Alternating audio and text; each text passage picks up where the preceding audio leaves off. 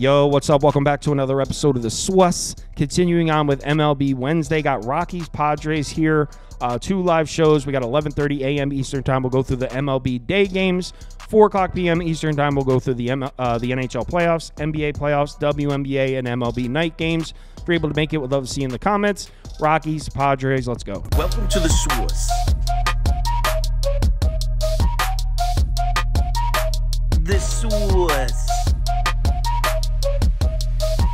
SWUS. Hey, get the SWUS. All right, like I said, Colorado's on the road in San Diego here. Padres are minus 250 favorites, so heavy home favorites. Total sitting at 8.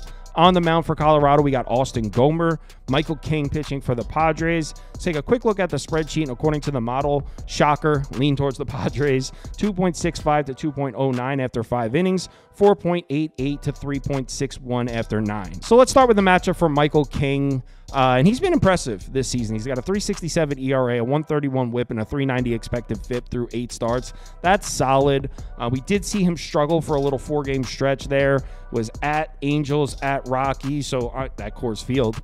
And one home game against the Phillies. There was a little stretch where Michael King was struggling in there, but he's bounced back in a major way. His last 2 starts against the Dodgers and Diamondbacks got a perfect 0 ERA, an 0.85 WHIP, and a 2.87 expected FIP. Now King gets a little bit of a revenge spot here at home against a Rockies lineup that really lit him up. He made his first start ever at Coors Field, just 3 2/3 innings, 8 hits, 3 walks, and 4 earned runs. So they got to him. I will say this Rockies lineup is heating up a bit against right-handed pitching. Over the last 7 days, they're 7th in WRC+, 3rd in OPS, 3rd in WOBA against righties. Now, 7 days is a super small sample size, but they are coming to life.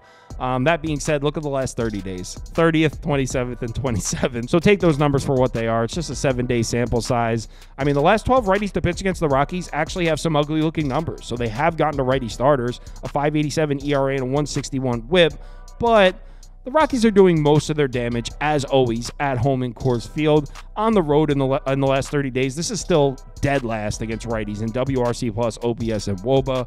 The Rockies numbers, you always have to take into account where they're playing, because they'll put up some really nice hitting numbers at home, but this lineup is always trash on the road. They did get to Randy Vasquez at San Diego on Monday, but he's pretty terrible, and Michael King is not. And it's definitely a nice angle that Michael King's a strikeout guy. He's got a 25.6 K rate this year.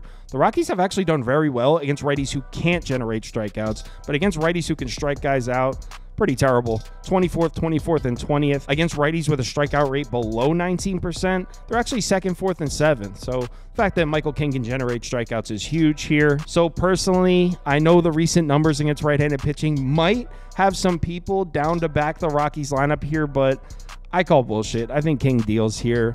On the other side, we got Austin Gomer, who's actually got solid numbers this year. He's got a 3.43 ERA, a 1.25 WHIP. 4.45 expected FIP indicates he's had some good luck, but still, his last 2 times out, he's got 12 1/3 innings, just 1-run baseball.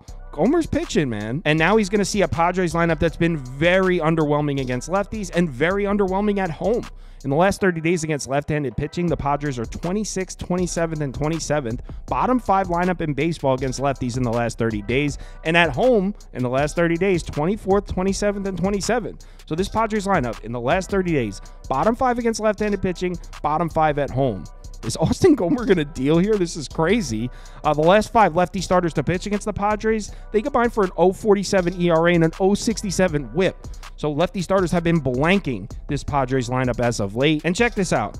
Austin Gomer has actually taken advantage of these opportunities. He's made 2 starts against bottom 10 lineups against left-handed pitching. In those 2 starts, he's got a 1.54 ERA and a 1.20 WHIP. So he's actually pitched well when he's given the opportunity to pitch against a lineup that can't hit lefties, like the Padres right now. Also, Austin Gomer has weirdly good history against the Padres. Through 11 career appearances, he's 2-3, but he's got a 3.38 ERA, a 0.88 home runs per 9, and a 1.24 WHIP. So he's actually pitched well against the Padres. So as much as I like the matchup for Michael King, I think Austin Gomer could pitch well too. So first 5 under here has got to be the move. And I actually see on Prop Beaver's notes right here, he's got the first 5 under. I agree with that. As far as the battle in the bullpens, last 14 days, these 2 bullpens are about even. Padres bullpen definitely much better at home, and the Rockies bullpen on the road has been pretty trash. So the fact that the game's in San Diego, I'd give the edge to the Padres bullpen. So maybe a slight Prop Beaver has Colorado first 5 money line at first 5 under. I like that first 5 under. Let's do it. First 5 under. Like I said earlier, the live shows are at 11:30 a.m. Eastern time and 4 o'clock p.m. Eastern time. If you're able to make it, we'd love to see you in the comments. If you want my top bets or the top bets from anyone on the staff here, head over to KyleKirms.com and sign up for Sauce Network Plus. It comes with the top bets from everyone on the staff here, as well as access to the Discord, access to the spreadsheets, all that. So if you're interested, head over to KyleKirms.com. Yeah, let's have ourselves a good Wednesday. See you in the live show. Remember to bet responsibly, and I'll talk to you in the Discord.